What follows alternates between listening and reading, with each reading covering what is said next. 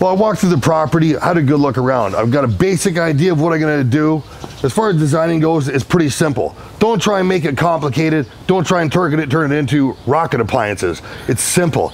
Do your design, do what sells. Keep it simple. Shaker white cabinets, gray granite, gray quartz, gray floors, gray paint, the white and the grays. These are the big things that sell easily right now. On a project like this one right here, I want to be out of here within about 4 weeks. I'm gonna give myself about 3 or 4 day grace period to get the job done.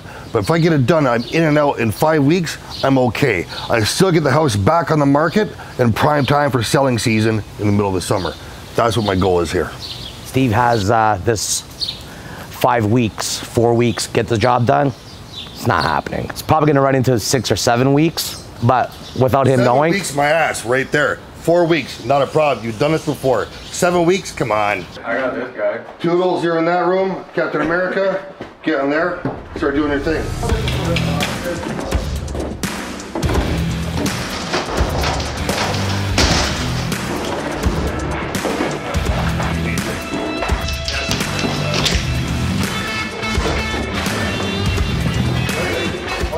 Watch your eyeballs. Watch out downstairs. The upstairs is a little bit more of a challenge than I anticipated. Normally I'm pretty good. I take a look at a home, I can tell what's gonna happen when I rip it apart.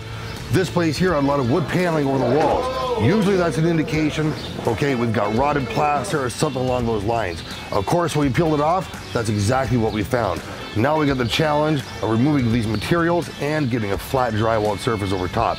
These are also things that are gonna take me time and money to fix, and I'm gonna budget here, so I really gotta watch my ass. God forbid you should make any kind of bedroom noises or anything like that when you're in the master bedroom, you got your kids sleeping in here. The stink of this place. Now that kitchen, man, that's a real travesty. It was a poor design to begin with, but what a shithole. I do a lot of custom kitchens, high-end kitchens with my company, up to $60,000 kitchens. I've got a limited amount of space there. So it's a bit of a challenge to make it look good, but I got the right crew, we got the right guys working and the right materials. I'm very confident in the end, we're gonna make this place work. I don't care what Steve says. Steve wants us to walk up and down. I didn't get like this for no reason. So I'm throwing all the garbage out the window. I don't care what he says.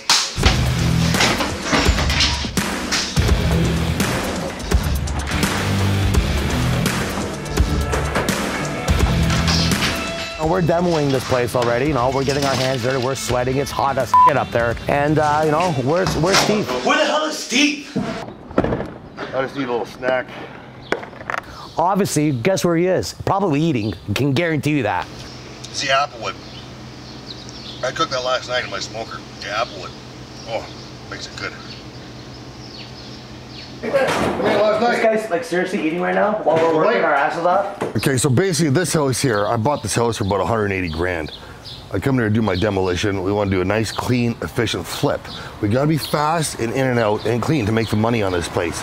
Big problem is now, during demolition, we just found asbestos. Stop right now. Everybody outside. Let's go. Nick, clean yourself off. Everybody out of the house. Now I'm worried about my guys, worried about their health, and the cost of removal. This is going to slow the project down, cause me a big problem now. I don't know how I'm going to get this done. My guys and my team, we're all like family here, you know what I mean? I've known this guy 25 years. We got a history, and last thing I want to see is one of my guys get hurt over a bad chemical or a dangerous building product or a building material in a house. This asbestos problem, now this is a big deal. This is a real serious f***ing problem that I got to deal with now. I got to call on my asbestos guys, have the pros come in. Hey, Skip.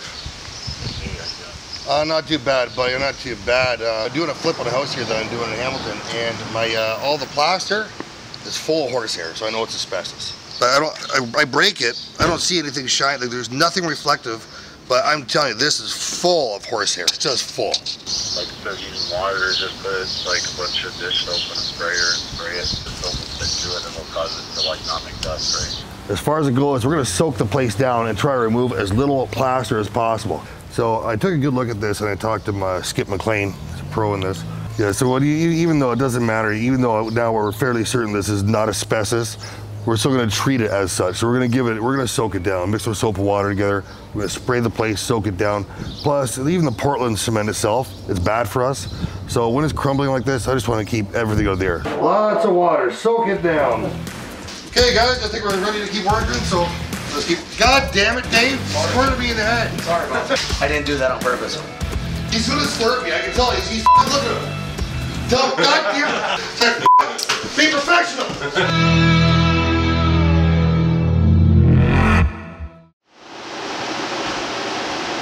This basement is not good for anything. It never will be. There's no point ever trying to finish it. It's not economically viable or going to make me any money trying to do that. In a situation like this, you dry it out, you clean it up, you paint the whole entire thing white, paint the floors white, use it for storage, you got a laundry room, that's it.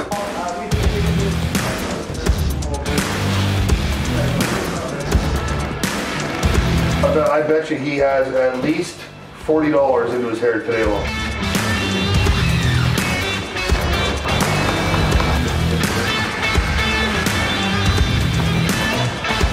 I got my kitchen here. I'm kind of opened up. I've kind of got an open concept happening here. The problem is we've got this big old solid chimney right in the middle here. And the structure of the home is actually attached to this chimney a little bit. We got something that's in the way. It's a little bit obstructive, but you turn it into something that's kind of cool looking at the end of the day. Give it a nice white finish on there and clear coat the inside. You're one of my best friends. You made a bit of a f up yesterday. All I needed you to do was take Versol and just wipe that paint off there. That is still there. All over my bumper, it's all over here. It's all up and down here. I love this truck. I literally put like $7,000 into modifying this truck. Isn't this the one time you wish you threw out that paint can? Yeah, no You learned your lesson now. And now it's covered in the strongest oil-based paint that you could possibly buy in the market. My truck looks like 10 pounds of shit in a 5-pound bag. Your bed liner looks about 10 times better. But yeah, I'll fix it. I'll take care of it. Thank you. Take care of it. I'll rub the Versol on it. You know, get off all the black here, make it look brand new again. Throw all the good stuff in the garbage. Oh yeah. And then you keep the crap. Right. And you mess up my truck. Thank you. I love that truck. I love this big truck. But I need it like this because a lot of times we're doing renovations out in the country. You know, we're in mud. We're at a cottage or something like that, and we're going over some rough terrain. So it's important to have my truck that can handle things that I do when I do my high-end custom deck builds, or if I'm flipping a house in a jammed up area. Put this one here. Looks like I got burned a little bit today, but I guess I wasn't doing an estimate, but what the guys don't know. So I'm just testing the waters a little bit today. I've actually taken one fishing tonight on a charter boat. Rented us a big boat, so we're all gonna have a real nice night. Everybody gets to go fishing today. I will catch one. It's just a matter of time.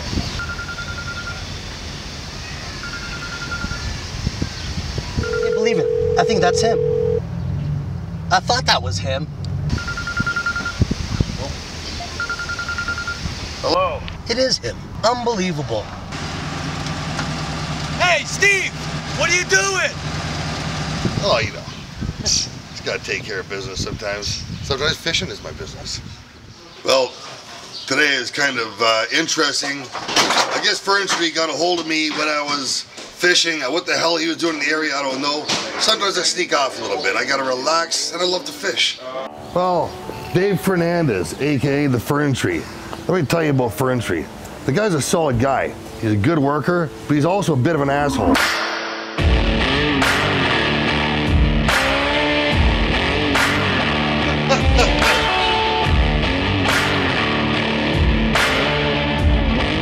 We disagree, butt heads on certain things here and there. At the end of the day, he don't know everything.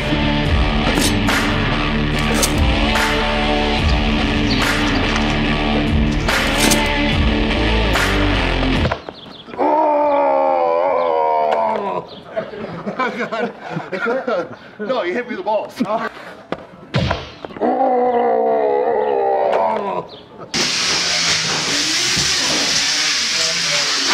Pressure is important. Get it nice and flat, and make sure the stuff's really stuck on there. This material, you look at this, it's runny. You don't want to use something too thick. If it's too thick, it's not going to stick. Somewhat runny helps it run through the machine properly and gets you the proper bond on the wall. So I figure the guys are working hard. I'm going to make them clean out all the trucks, clean out the trailers, I can take the guys on the water for day fishing. They've been working hard. I figure they deserve a little fun.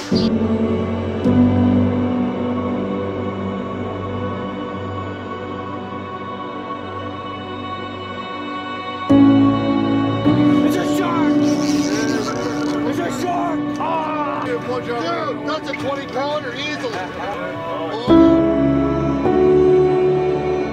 Look at the size of that thing. I have to go to the supermarket and get my fish. The curvature of the earth right now, when you look here, I don't care what anybody says. Do you think the earth is flat? Fuck you.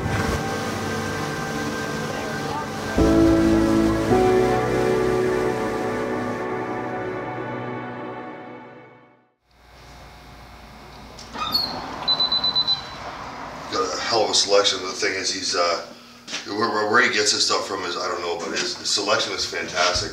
This is Al. Al's a big supplier of mine, and the prices are unbelievable.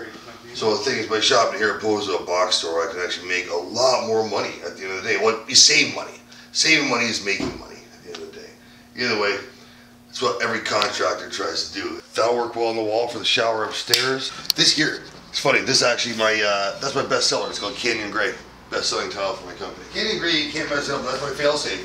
See, I've heard some people out there say, I don't want my houses to be cookie cutter. I'm the queen of real estate. But meanwhile, yes, you do want cookie cutter. So no, this is gonna work every time. It's gonna sell every time. I know how it installs, I know how it is to work with the product. So cookie cutter is a very good thing. Don't forget, you're not selling 10 houses to the same guy, he's gonna live in all 10 of them. So yeah, cookie cutter, fine. Here, what is this one? Here, hang on. Pick either one of these, it's perfect for that kitchen floor. Should be 361. I think it's at 316. Well, if you did 316, that's the amount it is now. So Yeah, you owe me 50 bucks. No, you change the rules, man. That's the way it works.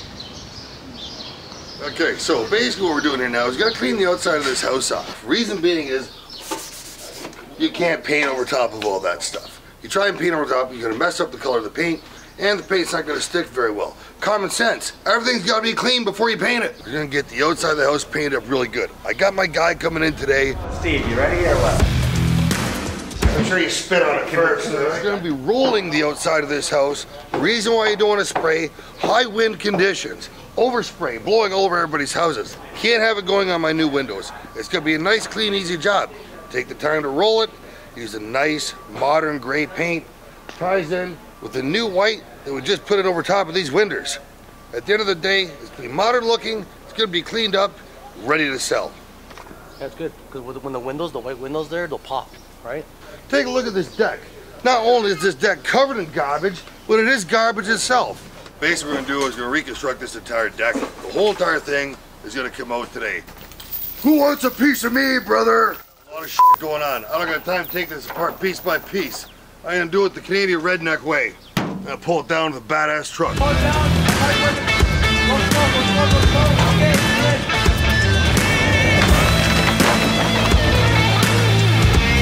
That got her done. Oh, I just want to get some work done here. That's kind of what I want to do. Oh, I just want to get some work done here. That's kind of what I want to do. That's good. Watch out for my stuff. Now basically now, where we're at this point, in the last couple weeks work, we've gotten past the fundamentals. We've gotten the electrical done, got the drywall up. Hate it when I get it in my eyes. Budding and taping, which was a royal pain in the ass. These things are finished now. The place is painted up. Now we're moving into the finishing touches. I messed up my standards of practice. I only use materials that I've used dozens of times before. I've never used these tiles. I saw them, I thought they looked good, I wanted to stick them in, see? Now look at the f***ing problems I got. Always stick to your standards of practice. No, here's what it is. Okay, on the rounded edge of every single tile, okay? There's like a white, basically like a cut mark on the edge of every tile. It looks like absolute crap. I do not have the time to clean every single one. All right, now one thing I tell you about Al, that not only is this guy my neighbor, he's a hell of a solid guy. He's been a supplier of mine for about 10 years. Now, you can't say every supplier is gonna leave their store, come down, check out the material for you, and find out what the problem is. Stevie, what's happening? Hey, Thanks for coming down. Right on the edge there. And now I've tried washing it, I've tried water, I've tried using aerosol, anything like that. It's an absolute pain in the ass. It's not coming up easy. At the end of the day, he covered my ass, he knocked off some money, will cover my labor to fix these things up. It's not good to start installing. Now, when are you going to pay me? Everything that I've done in this, I've run bulldozer, I've run excavator, I've been a carpenter, I've been a plumber, I've done everything. Tiles. I hate tiles. Here's the texture I want my mortar right here. It's a little bit wet, but it's not runny. It'll hold, but it sticks to anything that it touches. I fucking hate it so much. It's like a hemorrhoid operation and a root canal at the same time. I'd rather clean toilets all day long with my fucking toothbrush. I hate doing tiles. So if you're gonna spend an extra 10 minutes getting your first line perfect, you do it. Otherwise, you'll get halfway through the floor, it'll be so jammed up, you won't even know what to do anymore.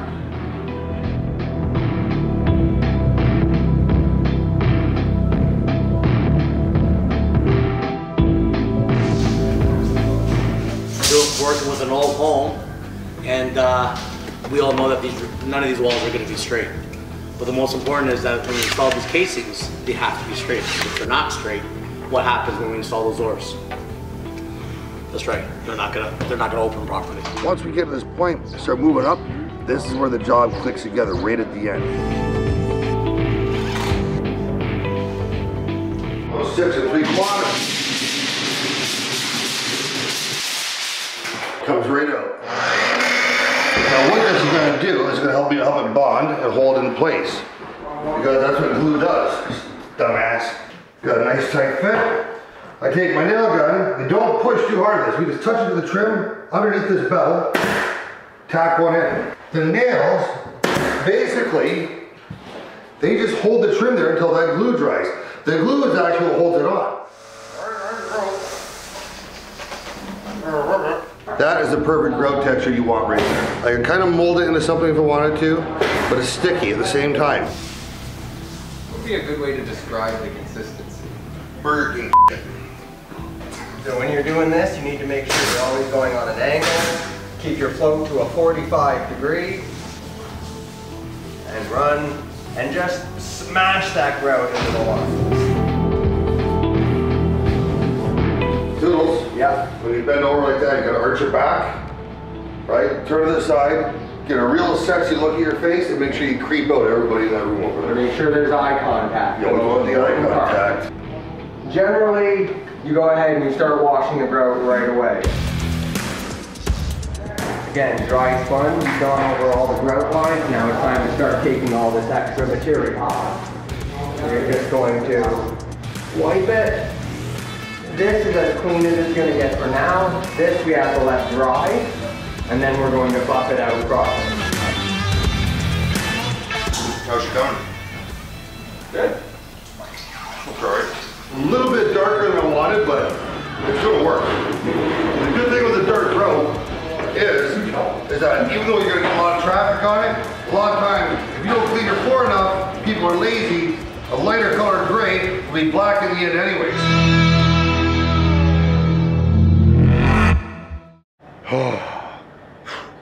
I come into the job site this morning, full of piss and vinegar, ready to go. I get on site, what do I see? Nick Messick took a Sawzall and cut off all of the front railings of the house. We were keeping these, what the f***, I did not need that today. Nick, that's a big problem. That's a huge f***ing problem. You gonna bubble gum them back on for me? Well, this morning Steve told me to cut 3 inches off every vertical, but I guess he just meant for the stairs. I assumed he meant every vertical on the porch, so I cut off the entire railing at 3 inches, not even realizing that he's keeping the railing. It's gonna put the squeeze on my nuts just that much stronger right now. I'm right by my deadline. I've got to get out of this house. I got customers waiting on other jobs. I can't be here forever. I can't build new ones. It's not in the budget. So I had to outsource a welder. Luckily, Toodle's father-in-law had a welder sitting at his house. I had to drive all the way across the city to pick this thing up. Now, I'm gonna test my hands at being a welder. feel like Dr. Emmett Brown from Back to the Future. All right, so we're installing these steps now. There's a lot of movement on these stairs also, and we're gonna be screwing them from underneath, and they're gonna grip into it. But before I install this, I'm gonna put a little bit of some silicone, so it'll stop squeaking. All right, Jay, you can go ahead and screw them in, bro. So Jay's gonna be underneath, and screwing them underneath. So now, here we are getting ready to put in our kitchen. Everybody knows your kitchen cabinets are screwed directly to the wall, but the screwy kitchen that I got today, don't know why it's like this. I bought a million kitchens from these guys before. Check out this blundering numbskullery right here. I got a layer of drywall, I got plaster under here. Then this is 2 inches away from the wall. So by the time I take a 3-inch screw, I got nothing. This is one more example of the kind of things that you can expect to see when you're flipping a house yourself. So now I gotta take over leftover building materials, put them together, pull this piece out, screw them against the wall, put the piece back in, screw the cabinets to this. It's always important you start in your corner. Everything comes out from your corners. That's where you want to build out from. Now I'm going to set in my bases without screwing them in to make sure my layout is where it's supposed to be. Okay, so we're over top, like so. See, yep. Okay, very important that this is flush right at the front here. But at the same time, now the back side of my cabinets are going to be all messed up. This means I got to go underneath, shim things up properly, make sure it's resting on the ground, and then screw it in. Keep in mind when you're putting your granite, your quartz, whatever you're putting on here, this is very heavy stuff. Sometimes these slabs themselves can weigh thousands of pounds. Then you got kids on the countertop. You got to make sure this stuff is properly secured. I should be okay. Now what we're going to do is we're going to start it on the upper cabinets. Now, people sometimes wonder, hey, where should I put these cabinets? How far up do I go? Standard is 18 inches above counter height.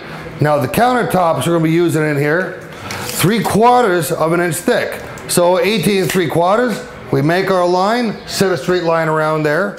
Once you put the straight line around the perimeter of the kitchen, all I gotta do is attach a 2x4 to the wall, rest my cabinets on top, screw them to the wall, Bob's your uncle.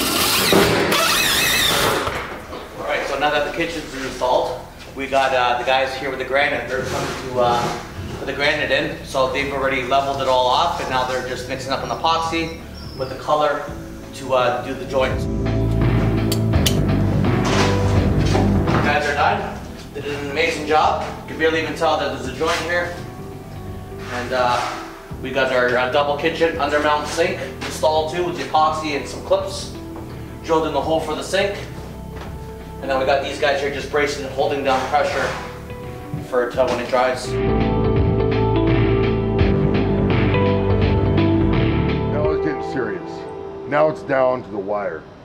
If we don't get out of here today, you, me, you, everyone, we're all f***ed. I got you out of the military. I trained you from scratch. Look where you are now. You belong here. Look at you. You lead this team for me. I need you. You got my back. You belong here. Brother, you f***ing smoke way too much, but you belong here. Thank you. It's our last day. It's our last f***ing chance we have right here. We're gonna get this house done. Are you guys with me? Let's get her done. Let's do it.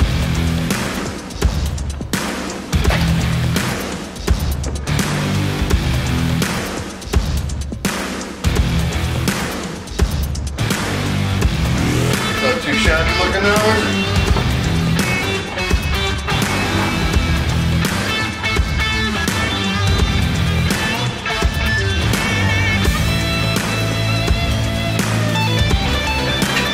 Let's get that belly.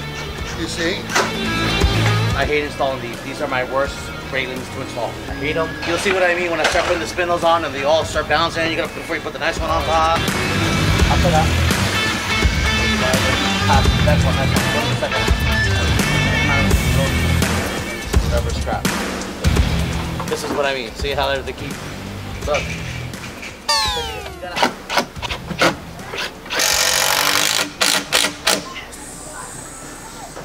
Bingo.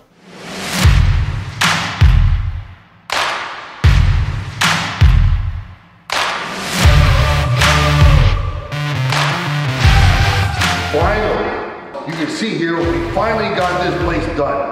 Let me tell you, it sucked, but it came out beautiful.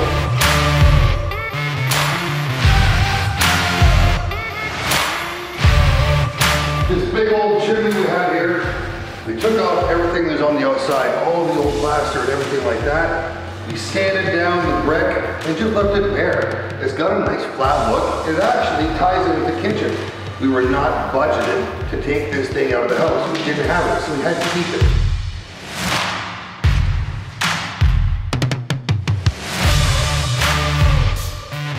Now we laid down this beautiful tile. It's a porcelain glazed tile. It's got a high glaze to it. It went with my design. It came out beautiful. In the kitchen, let's talk about the kitchen. This is actually a very high quality kitchen. Soft closing doors. We've got a nice backsplash here the tools did for us. Now we've got the quartz countertop, which kind of matches the floor. All right, so now if you remember before, this stairway was an absolute travesty. It was terrible. It was on every different angle. I had to jack this whole entire area up, structurally supported in order to make these stairs level.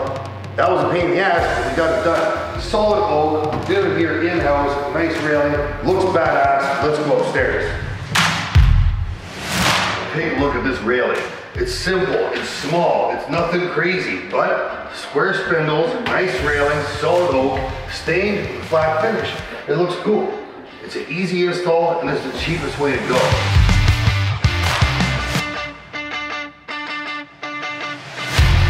Here's the master bedroom. It's nothing too crazy, but it's nice, it's open. You're not feeling claustrophobic in here now. We got a nice double closet, got an area over there for a makeup chest or something like that, or furniture, whatever the fuck people want to put there, I don't know. Before pictures to what it is now, it's really, really changed. There's no more dead hookers in here. Okay, another bedroom here, like a kid's bedroom. The drywall in here came out phenomenal. Nice trim carpentry, bright kinds of paint, the right colors to make the house work properly. This is what makes it look good, this is what makes it sell. One thing I know well is bathrooms. Not only do I spend a great deal of time in them, man, I do build a lot of them. Now in this situation, I did not have nearly enough room to put a standard bathtub in here. So I was dictated to go over budget. I had to buy this baby here. I think it was like $1,200 for a tiny little short bathtub, but I had to make it look beautiful. We've got a nice shower head up here, small vanity is all I can put in. So we put on some nice faucets that were making it work. This one was a tough cook, but check out how nice and straight these lines are put out. You walk in, it's crisp, it's cool, it's clean, the air conditioning is working, it's cool in here now, no one's dying of heat. It's a beautiful place. Now we got a little powder room down here. We got a decent little vanity in here. We got the right colors. We got a nice toilet here. Elongated bowl, all stuff like that, which gives you lots of room when you sit down there. It's like a lazy boy. It's like, oh yeah, I'm gonna sit here and take a dump.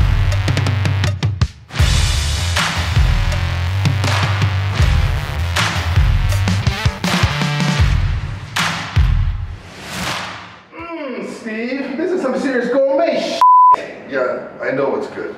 Okay, Helen, when she goes shopping, she buys dog shit. Me, that's why I buy the gourmet shit. So when I drink my coffee, I want to taste it. But that's not my problem right now. What's on my mind right now is not the coffee in my kitchen. What's on my mind right now is the dead hooker in my basement. Well, Jay, Lance down here, you, Nick, everybody. Lance, you're opening it. You have the honors? Do it. Beautiful. What the hell's in it?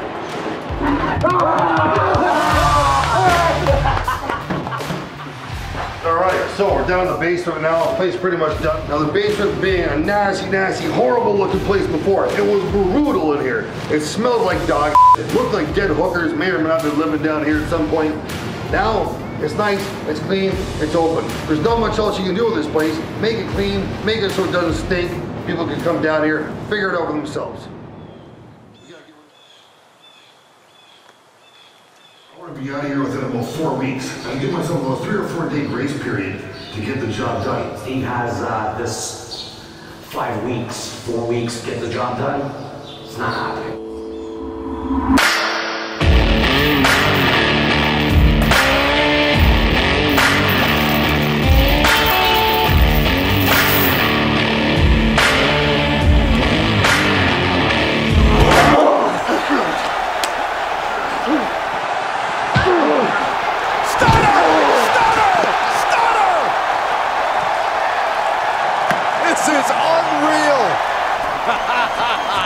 Yes!